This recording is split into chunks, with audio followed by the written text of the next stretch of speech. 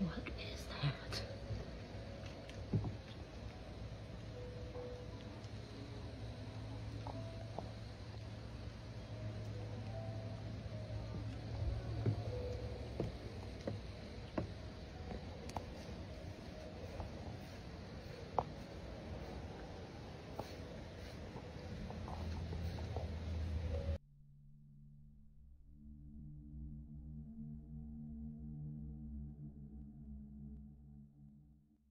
Okay, so this is just my test run. I have the tablet. Of course, I have to turn it sideways so that we can view both, because otherwise we're stuck with only one or the other. So I could turn it like this, but then you guys are obviously going to have to turn your phones if you have to comment. And I'm sorry about the pool. I have not gotten to pick it up yet. It's very heavy. So this is from the other side of the house. So we're going to call this view 5. Okay. I would have to turn the tablet the same way from the other side because you can't see well. What do you guys think?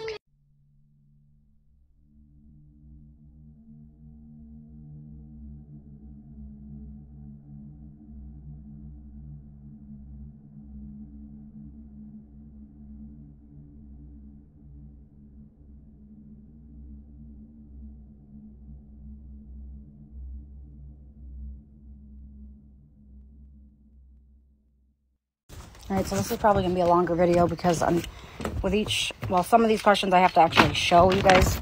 So the first question from the comments was, is there anything on the roof under where the live is? Because it sounds like somebody's up there. Hold on. So this is what the roof looks like under the window where we hang out. That right there is a piece of plastic wrap from the iPad last night, the third piece that fell off. So you could have been hearing crinkling from that. But if you can see how steep that part of the roof is, but then there's over here, which is still really steep, and that's above the porch. So, and then on this side, that connects to the roof that's out front. So they could possibly climb up there and around, but I don't know how they would stay up there, honestly. Second question was, can I set up the live elsewhere? So I can't put the live in the shed facing the house because there's no Wi-Fi. It doesn't reach there. I no longer put the live iPad out here or the front porch for other reasons, but the main reason is because I'll have to come outside to tap the screen every 30 minutes because TikTok's new update makes you you have to touch the screen and interact with the live like every 30 minutes. I don't know if it's exactly 30 minutes. I know it's not much more than 30 minutes. Otherwise, the live will end. But last night, I didn't interact with it for, I think it was over like an hour, and it was still going. So I don't know what the time frame is, but it's very frustrating. A lot of people have asked what has happened to the broom, which I did briefly address. I put the broom in the shed, the kids' shed, and then the night that the shed door opened, like halfway in the middle of the night at 3:30, I saw it, and then in the morning it was all the way open. The broom was gone later that day when I checked. I have no idea what happened to it. There's no footage on my cameras, of course. Is it my neighbors? No. The one neighbor that I do have that's close by on that side, they no longer stay there. They haven't stayed there for probably 6 months or more. They rent it out for an Airbnb. And I always know when there are people staying at the Airbnb because I can see their vehicles and I can always like hear them, you know, pulling in or whatever. What is on the top of the shed? That one I get a lot in the lives. Not so much anymore, but that right there is a weather vane. It like checks, you know, wind speed and I don't know, precipitation. I'm not really sure. What are the squares or the holes on the shed? Those are mirrors. And I put them on there. I put them on there with the hopes that while we're live, if, you know, if somebody's walking back here and we can't see them, we'll be able to see their reflection in the mirrors. I don't know if it'll work because they're kind of small, but that's all I could afford.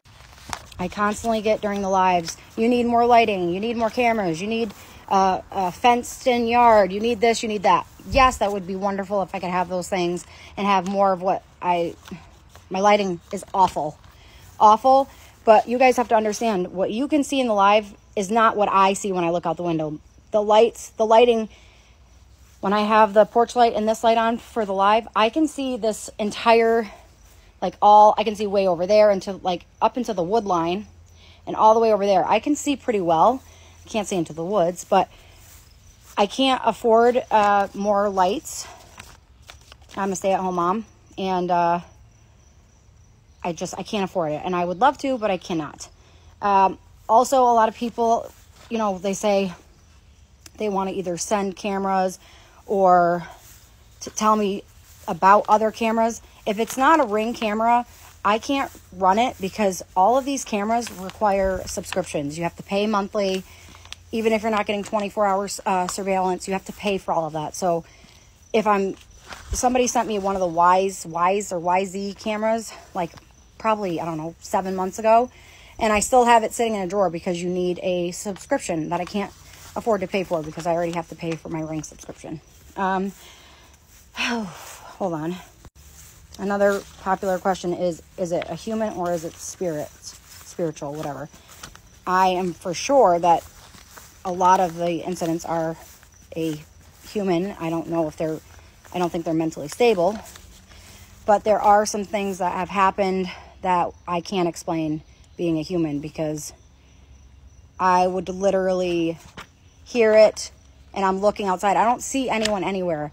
And it sounds like it's happening right by us. And so those are the kind of things that I can't explain if it was a human. But I don't know. I really don't know. Is it my husband? No, it's not.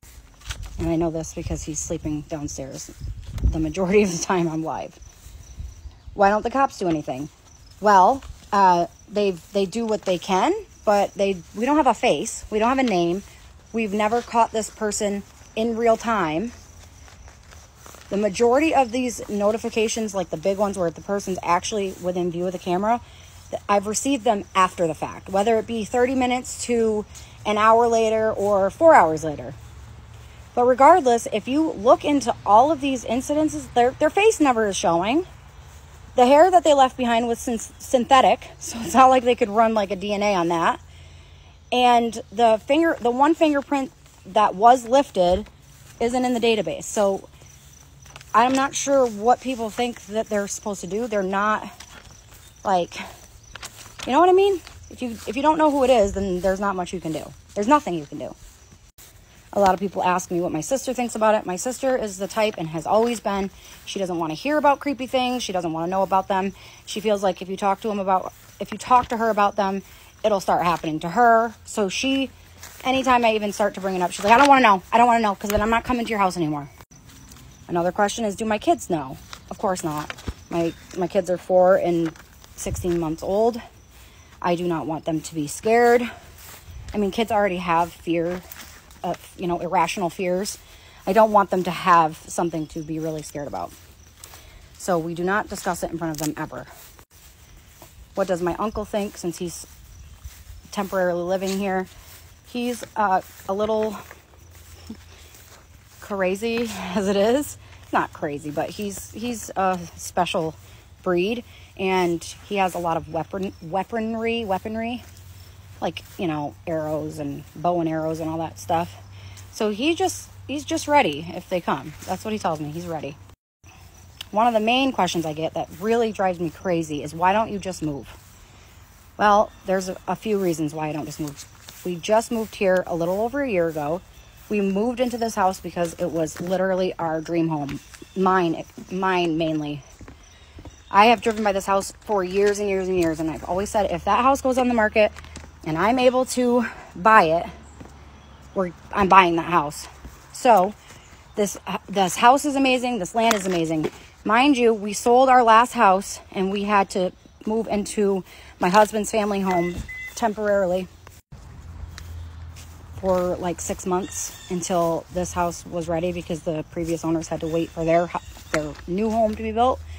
So we had to move our kids twice in like a 7-month span of time. And it was torture. It was hell. Anybody that has kids knows what it's like when you move them.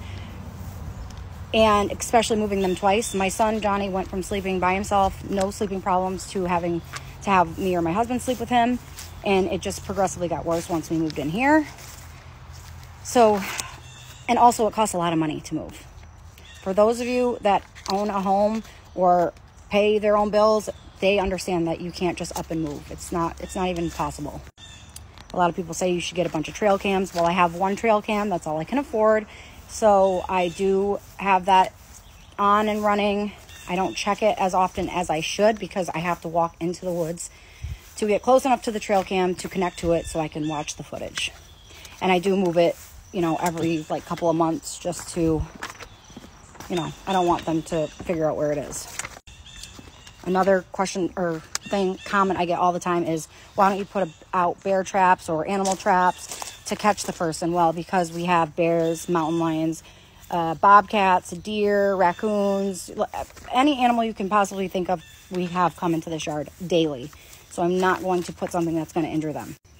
And another one that drives me insane, if that were me, I would sit out all night and wait for them. Why don't you sit outside and wait for them all night?